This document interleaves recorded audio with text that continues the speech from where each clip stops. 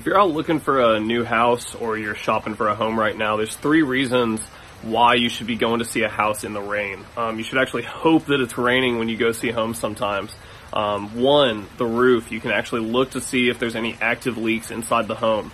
2, the grading to the property. You can see if there's any flooding or any issues with water butting up to the house. And 3, the gutters. The gutters are also very important to keep water running away from your house. And you can check all of these things while you're looking at the house in the rain that you won't see on a sunny day.